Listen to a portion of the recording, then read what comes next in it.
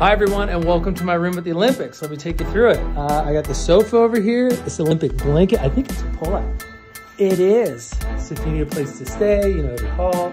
It's actually Chinese New Year, so I put up all these decorations. It's the year of the tiger, which I was born 86, so I'm a tiger. It's pretty cool.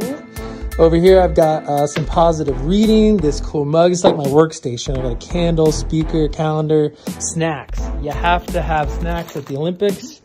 Over here's pictures of friends and family, notes from back home, my hats, shoes, and bags. And if you come this way, this is my bedroom. I got my board bag here with all my extra gear in it.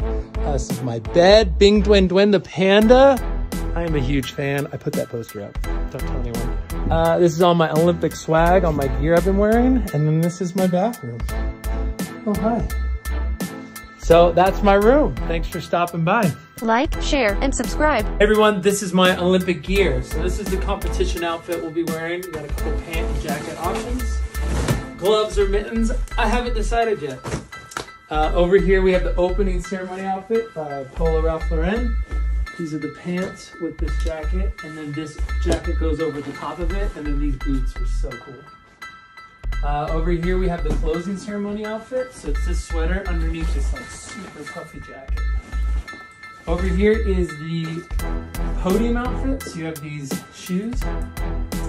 And then this is the outfit you actually wear if you win a medal and go up and get your medal. It's a really cool outfit.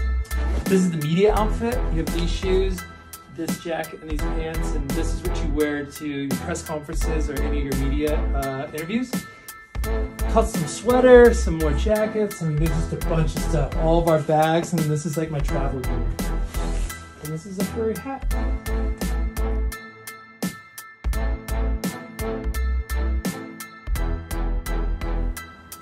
Yeah, it'll be my last Olympics.